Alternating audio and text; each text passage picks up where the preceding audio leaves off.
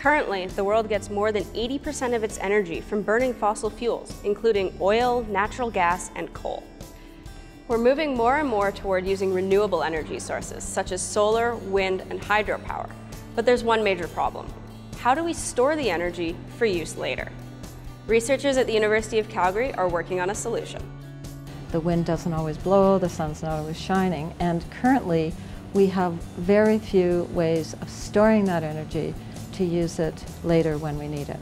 Could we not just build more batteries to store this energy for when we need it? Batteries are wonderful technology and we're all familiar with them in our many applications, but they do need recharging and that can take time. They also require a large footprint, so we would need a tremendous number of these devices to be able to store the kind of solar and wind that we need.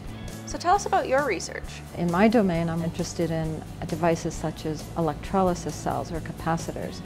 And the fuel cells we work on make both electricity and heat without combustion and all the problems of combustion. So what is a fuel cell? It produces energy. It's a spontaneous process like combustion, but cleaner and much more efficient. Can fuel cells also store energy?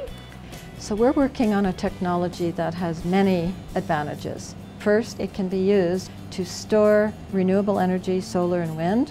Secondly, it can be used as a fuel cell where it delivers clean electricity and heat. To store solar and wind, fuel cells have to be run in the reverse direction. And in so doing, you would feed in, for example, CO2, carbon dioxide, and make useful fuels such as methane and hydrogen. And those fuels can be stored and used many years later. So what can we do with this fuel cell technology? Fuel cells could operate vehicles, and there are fuel cell powered vehicles already available, but the type of fuel cell we're working on is really intended more for stationary applications. That could be your home, apartment building, a town. Your home could be powered by a fuel cell and deliver both heat and electricity cleanly and efficiently. Check out our website to learn more about the important research we're doing on energy and the environment.